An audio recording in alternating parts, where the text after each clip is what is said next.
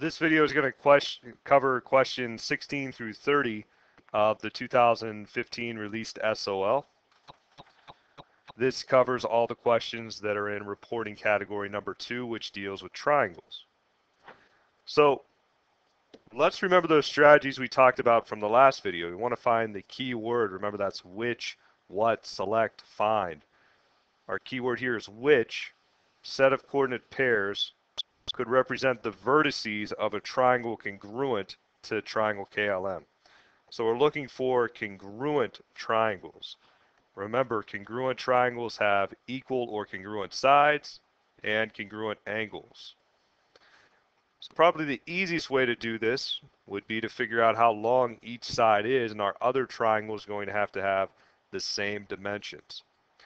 So we see that LM is 3, KM is 4.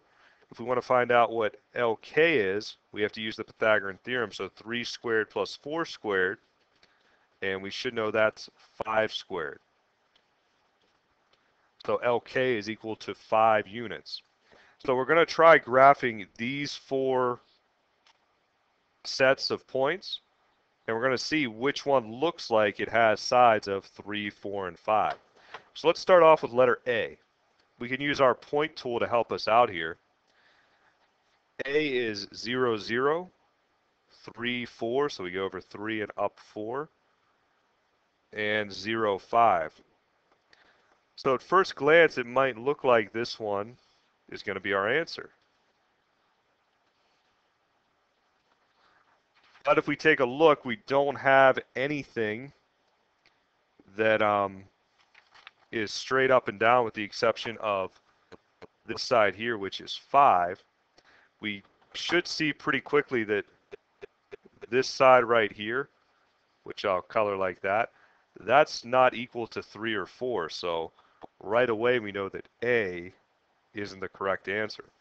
Remember, all the sides need to be congruent. So I'm going to erase this, and we're going to try a different one.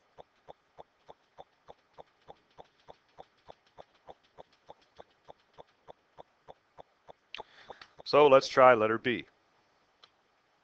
We have 0, 0, negative 5, 0, and 0, 4. Now, just from first glance, we should see this is too big, and it is. Whenever we think about it, this side's going to be 5 units and 4, and our third side is definitely bigger than 3, so this one also doesn't work. Let's try letter C. So for letter C, our points are negative 1, positive 1, negative 4, positive 5, and negative 1, positive 5. So this one's looking promising also, because this time we have lines that are vertical and horizontal. So we can count those. This side here is going to be 3. This one here is 4. And our last side is going to be 5. So we see that we have congruent triangles. This would be by side, side, side. All 3 of them have we have 3 pairs of congruent lengths. That's good enough to say they're congruent. So C is the right answer for this one. Here's another one that deals with triangles. So the key word here is select 2 relationships that would prove the triangles are similar.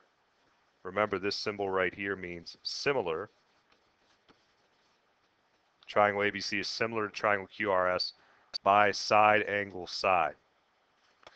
So let's give a few of these a try. Let's assume that A is congruent to Q. Let's see if that one would work out. Well, if that's true, I'm going to use tick marks here, which probably isn't the best notation. We need these 2 sides to be in proportion.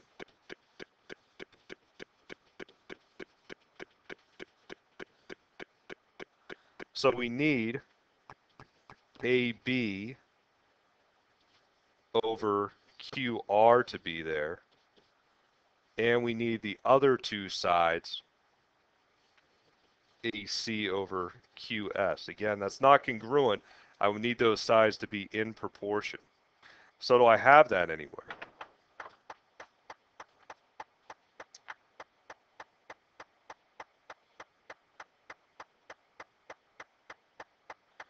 And I do see that if we do have A is congruent to Q, we have AB over QR is equal to AC over QS.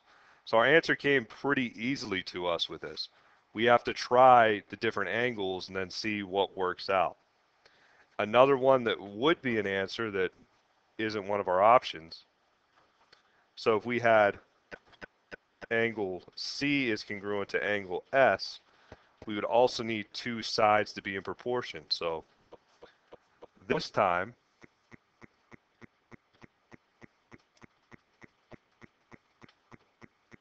if we had C and S, we would need BR to be over RS and AC to be over QS. Remember, the same triangles in the numerator, the same triangles in the denominator. Since we don't have that match up, that's not an option. That's just another potential answer that could be here, which isn't. This one here, again, we want to start off by looking for our keyword, which is the length of a side of a square. Well, we need to read the other information here. It says the diagonals of a square measure 14 centimeters. So the diagonals are 14 centimeters. So let's draw a square. We know a square has 4 right angles. We also know that all 4 sides are congruent, and our diagonal is 14 centimeters. So how do we solve this? There's a couple different ways to do it. Let's first just break this triangle out. So you should see that we have a right triangle with x and x. So we should see that it's the Pythagorean theorem. X squared plus x squared is equal to 14 squared. So we have 2x squared is equal to 196. We divide by 2. X squared is equal to 98. Take the square root. So whenever we type this in our calculator, one option that we're going to get is we get this 9.899 that goes on forever. Well, if we type those values in, we will see that 7 square root of 2 is the exact same thing. So that'll be our answer. If you want to break this down into how we get the actual answer,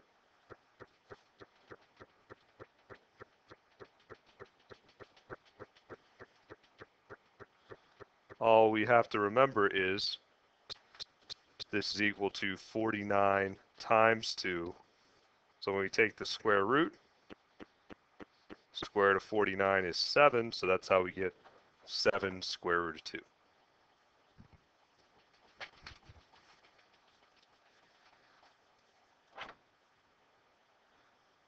The next problem says what values of x and y make these two triangles congruent?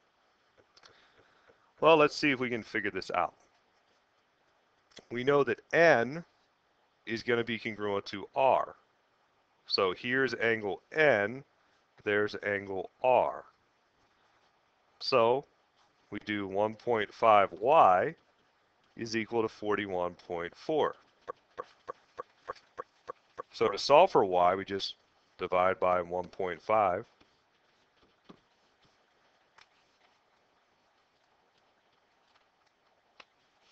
And we get y is equal to 27.6. So right away, we can rule out a couple of these.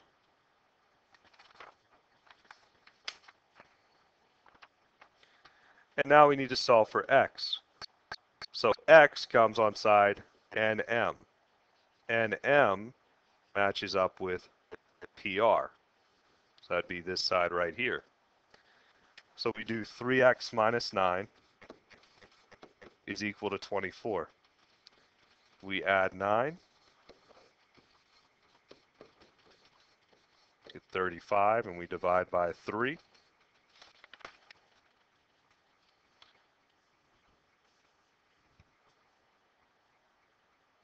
Sorry, this is 33.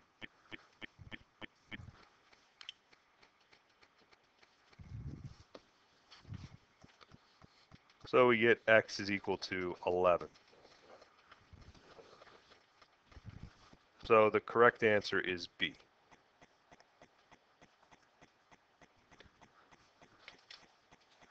So moving on to question 20, it says based on the given information, which figure, so there's our keyword which, figure contains a pair of similar triangles. So there's a number of different ways we can prove triangles similar. We had angle-angle similarity, side angle side similarity, and side side side similarity. So the easiest one's angle angle. If we have two angles that are congruent, two pairs of angles, then the triangles will be similar. Well, we see vertical angles right here, so we have two angles in each triangle. So just like that, we're done with question 20. It's A, angle angle.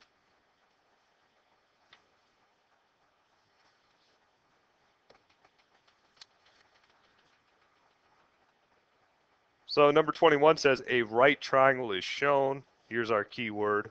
Which angle measure is closest to the value of x? So whenever we have or need an angle in a right triangle, we have to use trigonometry. We have to use SOHCAHTOA.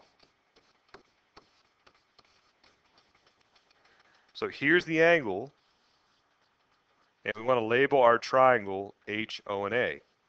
So remember, across from the right angle is H, and opposite and adjacent. So we have O and A.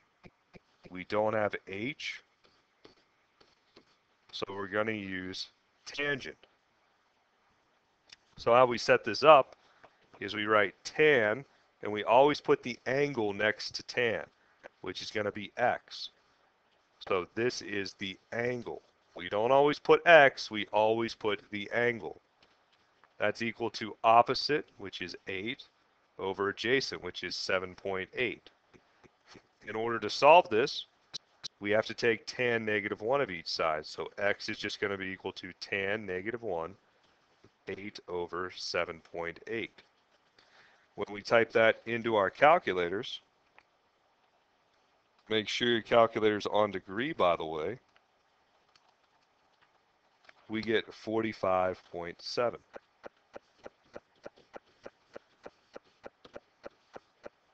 Which is C.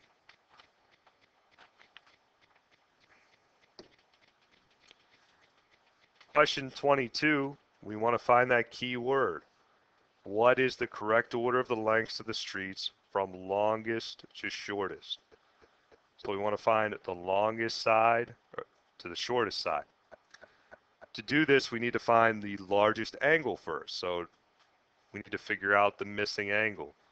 180 minus 54 minus 64 gets us that missing angle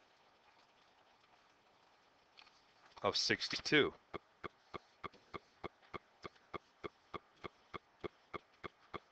So to find the longest side, we pick the biggest angle. So this is the largest angle. And we go across from the largest angle. So our largest street is Rector. Our next largest angle is 62. Across from that is Pine. And our smallest angle is 54. Across from that is Taylor. So the order should be Rector, Pine, Taylor.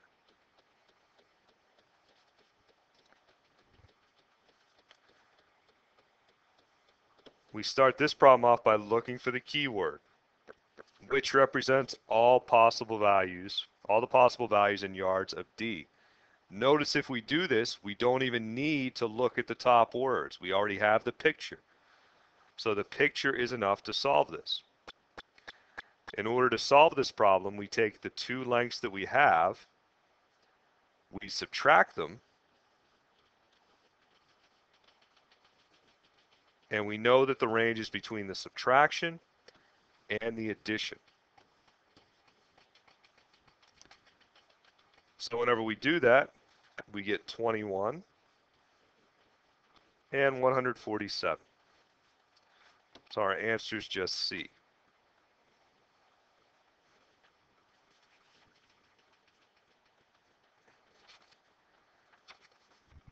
This problem says select the measures that could be the three side lengths of a right triangle. So we have to use the Pythagorean theorem. A squared plus B squared equals C squared. So let's try some things out. Let's try 17 squared plus 20 squared. Whenever we do that, we get 689. The square root of 689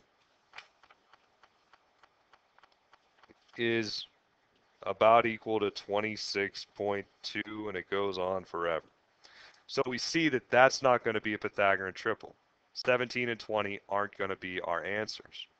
So we have to try something else.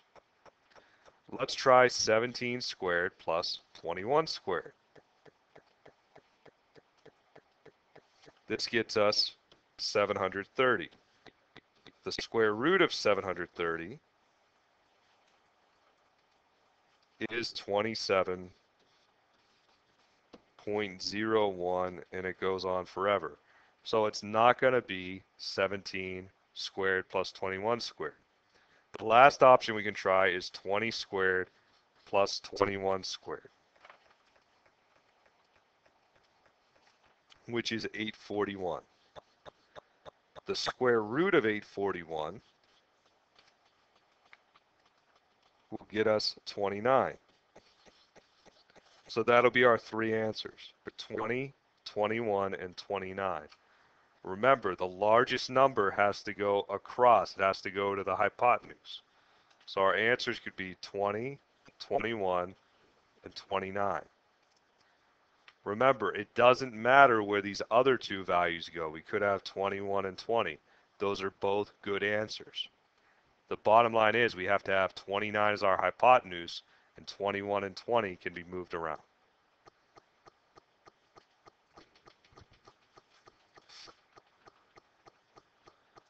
So find the keyword. What measure of angle P could be used to prove triangle LMN is congruent to triangle PQR? So whenever I take a look at this, M and Q are both in the same position. So that means 2x minus 26 is equal to x plus 16. So I subtract x from each side. X minus 26 is equal to 16, and add 26. X is equal to 42. Now, a lot of you are going to be tempted to pick 42, but it says, what measure of angle P? So to find angle P, I need to continue doing work. Remember, this is an isosceles triangle, so these two angles are going to be congruent. Angle Q, the measure of angle Q, is equal to x plus 16, which is equal to 42 plus 16. So it's equal to 58 degrees.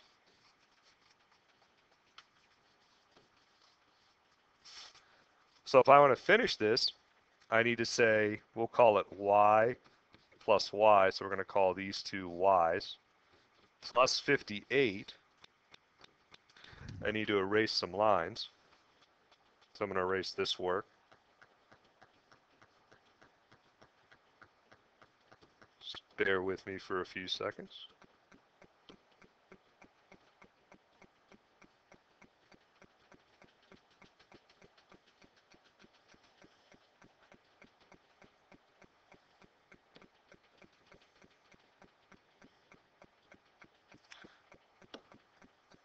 So y plus 58 is equal to 180.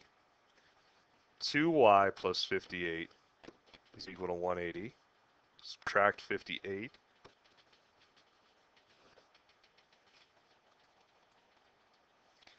We get 2y is equal to 122. And then divide by 2, which gets us x is equal to, or y I should say, 61. Well, we ran out of lines. There we go.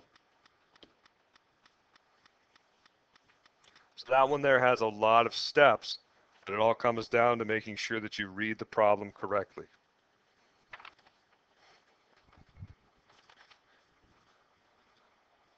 We find the keyword to start this problem. List the interior angles of triangle RST from smallest to largest. Well, we have to use this given information here. And since we don't have a triangle, you want to draw one. It's triangle RST. So at all the three corners, or vertices, we write RST. RS is 14, ST is 10, and TR is 16.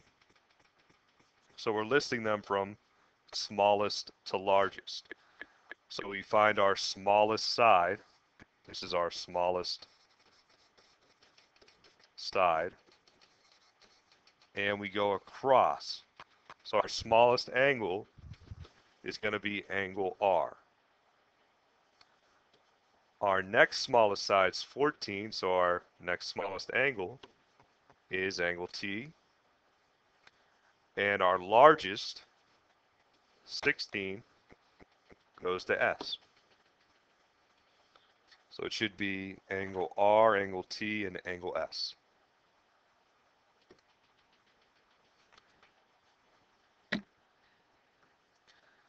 So for this problem, it says which of the following sets of side lengths could be those of triangle LMN. Well, what's special about triangle LMN? Triangle LMN is similar to this triangle. So whenever we figure out similarity, we have side lengths, we should be thinking of side, side, side similarity. So that means I'm going to write 3, 4, and 5, and I need these fractions to be equal. So I'm going largest, or I'm going smallest to largest. So is this equal to 2, 3, and 4? You should see that that isn't true, so A does not work. What about the next one? So we have 3, 4, and 5. Now we have 6, 7, and 8. Again, that one doesn't work. Try the next one. 3, 4, and 5. We have 8, 15, and 17. Once again, that doesn't work. So our last one, 3, 4, 5, we have 9, 12, and 15. All of these simplify to 1/3. So that works. We have similar triangles now. By side, side, side similarity. The sides have to be in proportion for the triangle to be similar.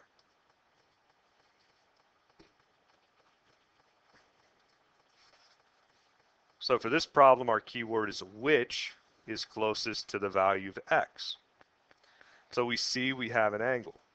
Just like in one problem we've already done, we're going to use SOHCAHTOA, trigonometry. So we label our triangle. There's the hypotenuse, opposite, and adjacent. We have the hypotenuse and the opposite. We don't have the adjacent. So that means we're going to use sine. So we write sine of 22 degrees. Again, we always put the angle next to sine, cosine, or tangent. is going to be equal to opposite x over 15. Remember, when x is up high, you multiply the 15. So we get x is equal to 15 times the sine of 22 degrees. Once again, if you're doing this on the calculator, make sure that your calculator is in degree mode. So we get x is equal to 5.6.